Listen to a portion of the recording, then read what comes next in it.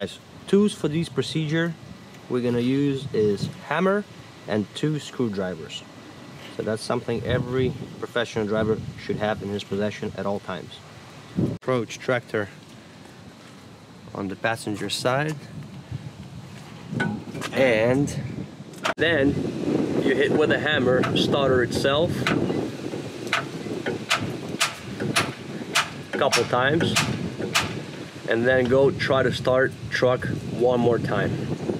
Guys, just for a remark, it's better to do with 2 people, 1 person hitting the starter and 1 person attempts to start the truck.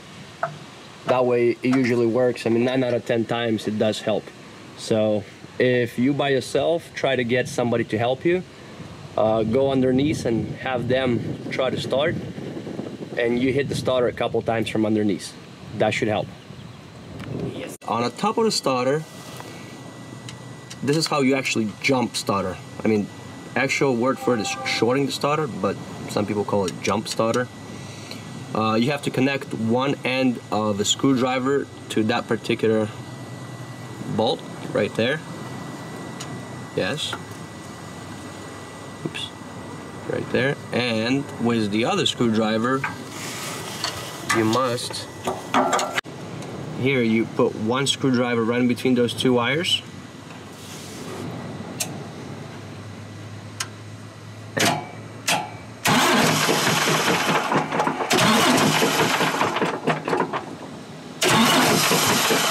And remember guys, never this screwdriver touch the frame. And a couple times like this, touching, and sometimes. So make few contacts and then attempt to start the truck. Okay guys, so hopefully my recommendations helped you and you are on your way.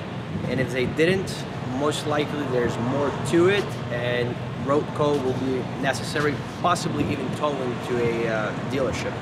So guys, be safe and good luck out there.